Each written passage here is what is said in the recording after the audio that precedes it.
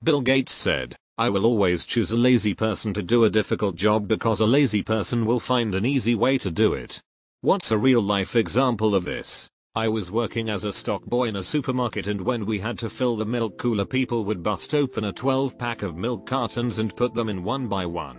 On my first day I just placed the 12-pack in the cooler and cut the plastic off on one side with my box cutter and yanked it from under it, and the look of the store manager and the other employee who was training me was pure bewilderment. From that day everyone did it my way.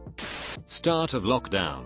My 9-year-old son was having worksheets emailed to complete at home. One day, left him at the laptop doing his maths while I made some dinner with my 3-year-old daughter. Walked into the living room with his dinner to find him asking the Alexa all of his maths questions. Worked as a laborer at a nursery one summer. Daily tasks included manually watering 15,000 plants each day. Put together a back of the napkin plan to build an irrigation system and spent the next few weeks building it with some money from the boss. That system is still running 15 years later and does all the work now. I did automate myself out of the job and had to find another eventually. Couple years later got my engineering degree. I'm convinced engineers are inherently lazy people that will spend a disproportionate effort to make things easier. My brother-in-law spent a whole summer trying to figure out how to fix his sagging deck at the lake, which he could in theory crawl under and jack it up. It would have been a tunneling project. It's a 60x60 area all long 2x6 boards. Massive. I sat there long enough with enough beers in me to come up with the idea of just cutting a square out of the sagging area about 3 feet x 3 feet, jacking it up, then re-screwing down the boards. He paints the thing every spring with a roller anyhow, so it's not like the square cut shows up. He thought I was a genius. I was just lazy. I had a math teacher that actively encouraged his students to be as lazy as possible, defining lazy as actively searching for ways to do as minimal work as possible. His logic was that, the way math is now, it could always be simplified and still work the same. Someone just needs to be lazy enough to find that. I was a paid intern at a large company during one summer back home from college. My work 95% consisted of using SAP, import to Excel, clean data and generate reports, occasionally create some tool someone needed. In the first 2 weeks after getting a hang of my responsibilities, writing all the Excel formulas needed, and basically automating 99% of my work, I was chilling. I went from actually working from 9-5 to maybe 1 hour tops a day. Finding, importing, cleaning, and reporting usually took hours, but with all the formulas it took 2 minutes of clicking. I then helped the other cool intern get his set up so we could both just chill. We could take 2-hour lunches, paid for by the company, and nobody said anything cause we were just getting so much more done than the other interns. OFC, I helped for special tasks when asked, but those were simple 20-minute tasks. Building something in Excel, overall, was the easiest stress-less internship of my life. The clerk was asked to bring 145 white papers into the office. He doesn't want to count the papers manually, so he printed 145 blank sheets and took them in. It took me like 3 months, but I automated a data pipeline to extract data, clean it up, and spit it out in an Excel or PDF format to one of our clients. I walked over to shoot the with the lady who handles my client and gives me tasks, and she told me we make 40k off them every month for that automated job. I need to go start my own business. When Carl Friedrich Gauss, the famous German mathematician and physicist, was in elementary school, around 1784, his class was assigned the busy work task of adding all the numbers from 1 to 100, 1 plus 2 plus 3 plus 4, and so on. This usually kept the class quiet for half an hour or so. 7-year-old Carl was sitting quietly with the correct answer, 5050, while the rest of the class was just starting. So the surprised teacher asked him how he came up with the solution. He replied that he added 1 and 100 and got 101. Then he added 2 and 99 and got 101. 3 plus 98 101, and so on. He realized there was a pattern of 50 pairs of numbers with each pair adding up to 101, and 50x 101 5050. When I was in college I had a job at an Italian fast food place with a reputation for its breadsticks. They came in frozen and needed a bit to thaw, so we'd take a giant 3x 4 foot aluminum baking sheet, Spread them out in a single layer with no spaces and cover it with a plastic bag. Then leave it sit in the walk-in overnight. The next day you'd have to get a pair of tongs and move each stick to a new tray, turning them over. Then cover the new tray with the bag and let them sit on racks for a couple of hours before brushing on the garlic butter sauce. This was tedious enough that you'd usually be ready to brush the butter on the first tray as soon as you turned the last tray. I was given this task for the first time one morning and just did not want to deal with it. I realized if I put the second tray upside down on top of the first one then turned it over and took the first tray out, I got exactly the same results. Blew the boss's mind when I did the 3-hour job in about 15 minutes. I was given a $0.05 hour raise.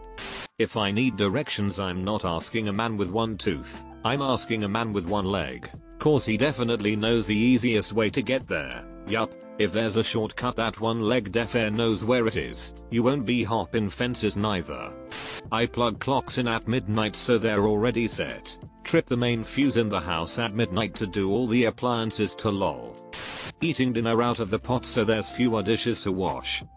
An older company had a person dedicated to data entry, which boiled down to copying and pasting portions of data from text files into spreadsheet and formatting into a report. The person originally doing this job spent a full 40+ hours a week doing it, but was not very computer literate. When they retired, the company hired someone with actual skills. The new hire convinced management to let her work remotely after getting up to speed on the job. The first week at home was spent automating the entire job. The remainder of their multi-year tenure with the company was spent doing whatever they wanted save the 10-15 minutes weekly to run their program and to answer the odd email here and there, all while getting paid full salary and benefits. They actually had to add in a few errors now and then to make it seem realistic.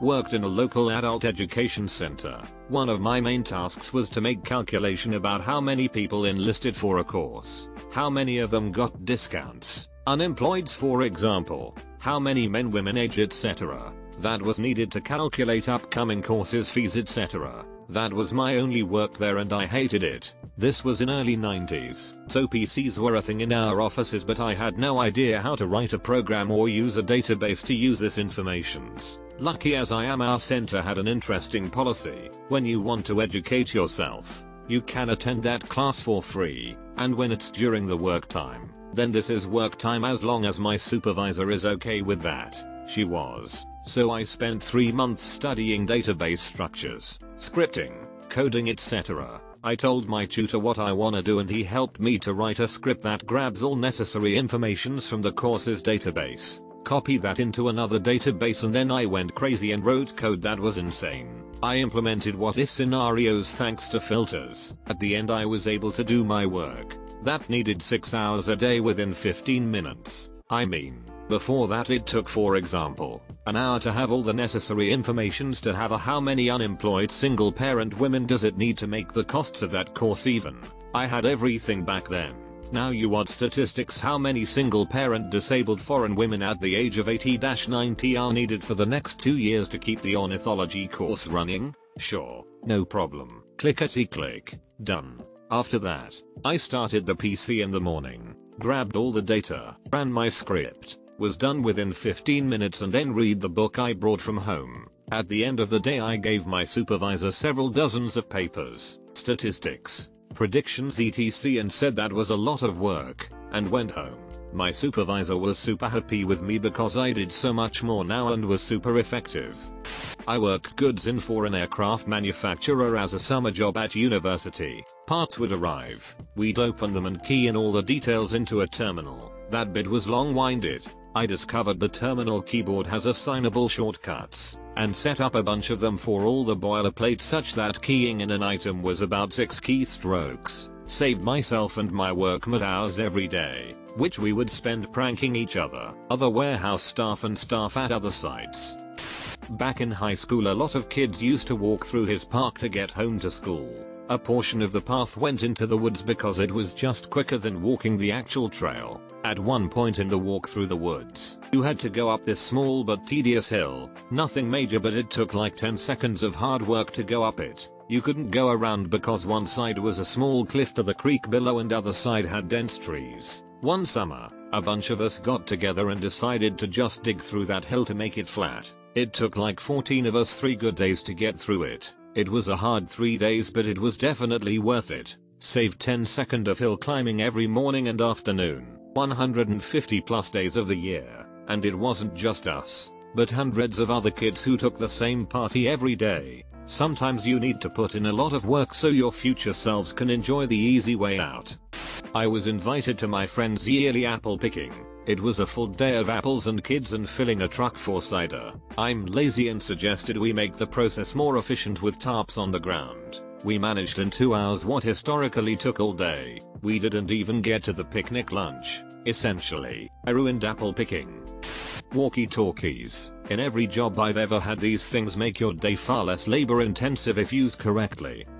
At work, I go through parts and apply 2 different kinds of tape and 2 different kinds of weave. I have finally got the rhythm down, and now I do each part individually and apply everything at once. Everyone else goes through an entire order, just applying tape, then goes through it again to do the weave. I asked to use the big table in the back of the shop and just put all the tape and weave tools there and do the parts all at once. Normal rate for an 8-hour shift is 1,200, but I can manage 1,800 in a day, going at a nice steady pace. I knew a guy who had a low-level data reporting job. He had several daily weekly work responsibilities, including a bunch of reports that needed quite a bit of tweaking from raw data to finished product. But like I said, low level, we didn't find out until way later. But he had set up macros for each of his major responsibilities where he could. Once set up, he'd just run the macros to do his work, but then he'd, smartly, hold off on delivering the reports until just a little before the deadlines. He'd hit every assignment and was seen as reliable. He also would complain about the workload, so people would leave him with that work. I doubt he did a full hour of work a day after he set up what he did. Eventually he left the job for one with better pay, but damn did he work lazy. Also, he was smart not to reveal until the end, because had he told them about it he would have gotten a pat on the back and would have been given a whole other workload, on top of maintaining those macros etc. Dude milked the job, not the other way around. I know a guy who did this, but he revealed it. The company shared the macros with all the employees. It made everyone's life easier, but they also got an increased workload. The company made a lot more money, and this guy made none of it. He didn't even get promoted. That's why I haven't said a word. I did this. And who was the first one laid off in 2008 when the economy tanked? The dude who didn't do anything but maintain the completely automatic system. I got a call about 2 years later that the server I had set up crashed and they couldn't recreate the process. I never returned a call, and guess who went out of business shortly after? Any good guy will find a way to automate his job so he can sit around browsing Reddit. I left my last sysadmin job and the next guy called me and asked how I was doing the work of 3 people. He was going through the daily playbook and was so far behind. I asked him if he was going through the manual playbook or the automated playbook, as I had left both on my desk. Evidently my former boss had taken the automated one to do the work in the interim and never told the new hire about it. Bingo. The fact that you left 2 manuals is very kind of you though. One of my favorite stories from my youth was the tale of the man who was too lazy to fail. I got fed up with handwriting itemized suborders at work, so I set up a spreadsheet that you can just fill out. Then I got tired of having more than one program open and not being able to search within among those order sheets, at least not automatically or easily, so I'm having our FileMaker guy integrate it into our greater ordering invoicing system. I was frustrated at the pointlessness of sorting a giant pile of paper invoices from an unpaid stack to a paid stack every month, so I just use the accounting software to keep track. I became so irritated with having to fill out a multi-page, printed spreadsheet for every single order, sometimes just one item, 2 pages in, and frequently, there would be those pesky itemized suborders, that I condense the items into most used, put them all on one easy to read sheet, and encouraged my coworker to simply write out the more uncommon items at the bottom. Basically, I hate busy work, and paper invariably leads to busy work. I have tried to reduce the use of paper in our office, but have not been entirely successful. We have to have written order forms available, because sometimes the orders are coming in too fast to be able to type it all quickly correctly. and have to keep some paper records for things like organic, FDA, and USDA audits, but all in all I'd say my absolute hatred of filing has reduced busy work here by at least half. Me. I automate chore all the time at work to make daily routine jobs more easy. I write manuals with screenshots with arrows indicating where to click or where to fill in what. Whenever I write a manual, I assume that whoever reads it is a complete idiot so that whenever customers call for the same questions again, I just send them to the online manual I created. No need to type it out again by email or explain it again by phone. Does Alexander and the Gordian knot count? A complex knot that, according to prophecy, was to be undone only by the person who was to rule Asia, and that was cut, rather than untied, by Alexander the Great. To be fair, imagine you are the priest, and this guy just cut your knot, and he is holding a very sharp sword, and has a large army outside. Would you dispute the legitimacy of his way of solving it? No, but I would roll my eyes very heavily. Probably sigh too. Wasn't that the same dude who liked a guy living in a barrel? Yeah, the barrel dude was called Diogenes, who was a philosopher who was famous for founding the school of Cynic philosophy. He gave up all of his possessions apart from a barrel and a small bowl which he drank from. He was famous for jacking off in public, and when Alexander the Great visited him and asked him what he could do for him, Diogenes' response was that he should move because he was blocking the sun.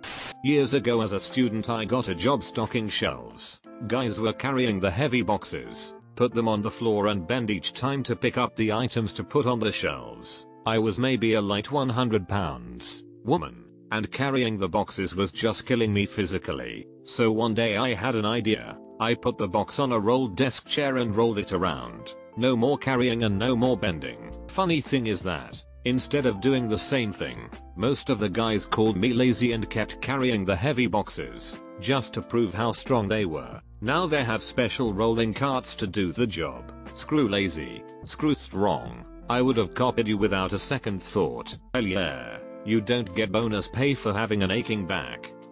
The entire miscellaneous kitchen tools section at bed, bath, and beyond. I don't need an avocado slicer or a lemon squeezer or an automatic chopper dicer, but lazy old me definitely puts them to good use. Ironically, these things were not created for lazy people originally, but for people with disabilities and also very busy restaurant owners.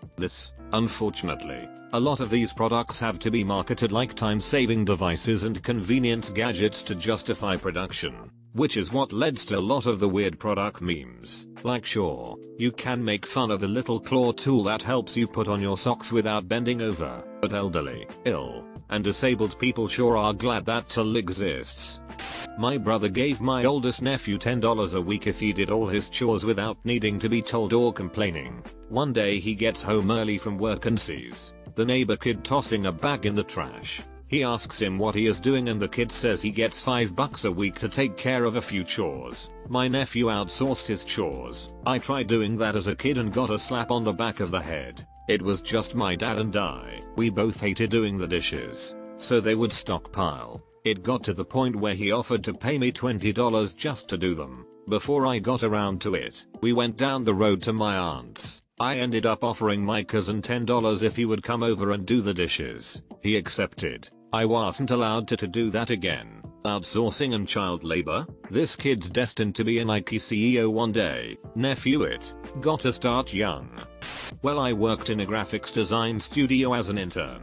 They mostly had me practice and do some basic stuff their head designers was too busy to do. One was a real estate ad. It had a few basic templates, but it was all kinds of scatterbrained. I would spend 5-10 minutes trying to find the right layer for all the pictures, and had to mess with way too much. So I made copies of the files, and made one for each template. I labeled everything, made it so the images on top of each other wouldn't clip into the lower ones like the previous did, so on. You could be in and out of the template in 2-3 minutes. Showed my boss the difference, and he had this face of Welsh. He said the next day that if I was a graduate he'd hire me, because I was better than the people sending applications in. In short, I made an overly complicated unorganized thing the opposite, and my boss was actually sad he couldn't hire me. I had to carry groceries into the house when I was a kid. I didn't want to make multiple trips, so I tied several bags to the belt loops on my pants to do it in one trip. I'm doing it right now. Automated data cleaning in Python. My coworkers don't know about it, so something that takes me 10 minutes at most takes them 2 hours. According to Facebook parents, the FA that carved a sphere out of a stone block and rolled it instead of pushing it like the other dudes. An engineer spent hours developing a program so they could start the coffee pot from their desk and not have to wait for coffee when arriving in the break room. My ex-boss gave me an Excel sheet, 124.000 rows Excel sheet, had all the company customer data per row twice. In some of those duplicates there was an error. She needed me to go over the list one row by row to check for mistakes and mark all the faulty entries I could find. Through 124.000 rows. She wanted me to do that using the arrow down key and my mouse. I thanked her. I sat down, invested half an hour into Google, copy pasted some parts of this formula, then some parts of that. Finally I had figured out the formula. I double clicked the tiny rectangle so that the formula gets applied on all rows. Worked like a charm. I stood up, got myself a coffee, talked to some colleagues. Then I went to my boss. She had anticipated that I would need 3 days for this task. When I was back less than an hour later, she thought I hadn't understood the task or maybe a follow-up question. I will never forget the expression on her face when I told her I was done. There were 6 faulty entries. A year and a half later I enrolled into computer science at university where I will finish my undergrad this summer. There's a repo on GitHub containing code based on scripts that were used by a tech employee that his coworkers discovered after he left the company. Here's a summary of his shenanigans. I don't know if this is a true story, but kind of fits your request. There was a manufacturing plant that made toothpaste. One year for some reason there ended up being an unusually high number of empty boxes being shipped out. So in order to stop that from happening, the head of the company hired a couple engineers to develop a system to catch any empty boxes so they didn't get shipped with the boxes that actually had the toothpaste tubes in them. The engineers developed a system that if the box weighed below a certain amount the system would stop and a worker would have to go remove the box and start everything up again. The person in charge loved the idea and implemented it immediately, and right from the get-go the number of empty boxes shipped dropped to near zero. The head of the company wanted to go see the system in action, so he goes and visits the plant one day and notices a huge fan right by the assembly line. Very confused as it wasn't hot, he asked the plant manager why the fan was there. The plant manager said the workers were tired of stopping what they were doing to remove an empty box, so they just hooked up a fan to blow the empty boxes off the scale before the system recognized it was empty and shut everything off. So laziness led to a more efficient and cost-effective plan. Every year in the Canadian winter, power lines would fail due to the weight of the snow. It took many days to build up enough to break a line, so they employed a team to walk the routes and shake the poles to loosen the snow. One day they saw a bear shaking the poles and realized that if they could get the bear to do it they wouldn't need to walk the route. So they gave one guy a bucket of honey and he'd walk the route painting the sides of the poles with honey to attract the bears. It worked for a few more years, but this still takes a lot of time to do. So then they had the idea of flying a helicopter along the route with a trained sniper with honey paintballs that he'd shoot the poles with. On its maiden flight the helicopter passed the lines and the downdraft blew away all of the snow. The flights continue to this day but without the sniper. Typos and grammar fixed by Ubra Thirdbird. My greenhouse's watering system. I would spend an hour per day watering the garden. 30 hours per month. So for $50, I set up a PVC watering system in a few hours. Now I just turn on the spigot and watch while I smoke a joint. 5G causes COVID-19. Epstein isn't dead. Reddit is China's B. Peace out BS. Programming. A lazy programmer will think all the possible ways of doing a single simple task,